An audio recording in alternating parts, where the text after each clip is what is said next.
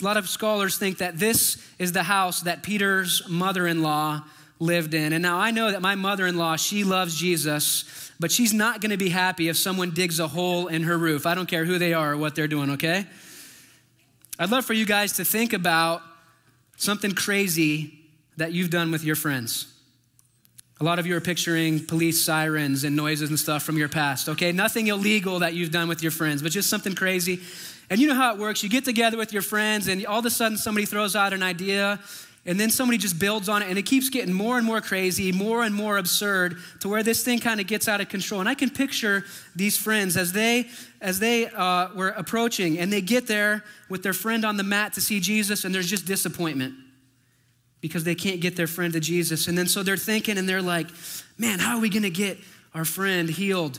And a guy looks over there, one of the friends, and he sees a sledgehammer. He's like, I'll tell you what, guys, guess what? I found a sledgehammer. And then another dude looks over another place and he goes, guys, check this out, a Sawzall. And then another dude goes running off and he brings a ladder back and he's like, guys, I just found a ladder. And it just keeps on getting more and more absurd. And then all of a sudden there's this moment where these guys are all actually on the roof. And the dude with the sledgehammer is like, are we gonna do this thing? And he takes the sledgehammer and he nails it.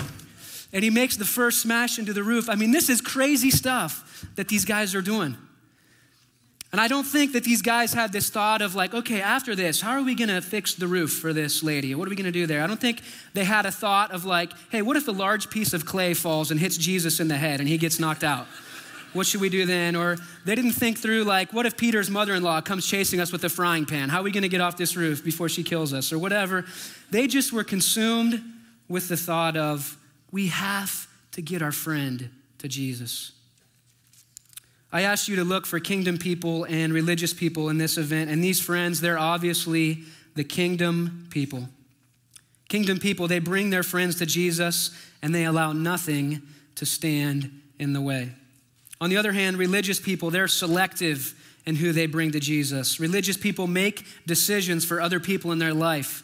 And that religious people say things like, well, she wouldn't be interested in talking about Jesus, and so I'm not going to bring that up with her.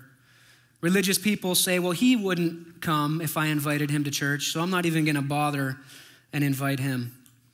I was thinking about the Pharisees this past week, and correct me if I'm wrong, but I couldn't think of one example where the Pharisees brought somebody to Jesus wanting to introduce them to Jesus in a positive way. Religious people don't bring people to Jesus. But kingdom people, instead of making decisions for others, they have faith in how Jesus will respond, and so they bring people to Jesus because kingdom people are desperate to bring others to Jesus.